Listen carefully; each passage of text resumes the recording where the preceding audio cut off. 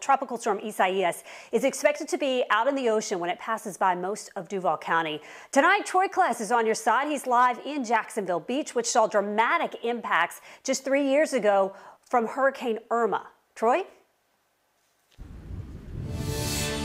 Thank you, Heather. And right now, the conditions are pretty fair right now, even though the ocean conditions have been rough throughout the time that we have been here this afternoon. As you can see over to my right-hand side, people are still trying to catch a few waves. You can see some surfers off in the distance, but most people are sticking to the shorelines right now and just, taking a walk and just enjoying the fairly nice weather that we're having at the moment. But Jacksonville Beach Ocean Rescue says that their lifeguards have been busy this weekend.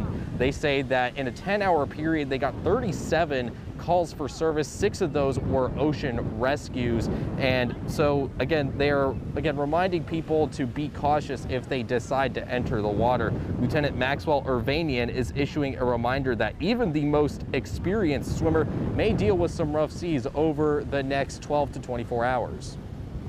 Anytime that there is severe weather on the beach proper, in the area of the beach proper, it really brings a threat to not just you on the beach, but even if you were to go into the water. So dangerous ocean conditions with dangerous weather conditions equals a really bad scenario for any situation.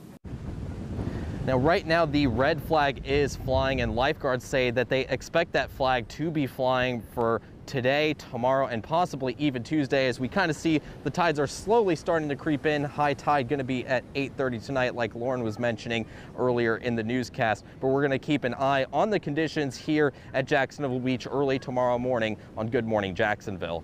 We're live at Jacksonville Beach. Troy Kless, First Coast News, on your side.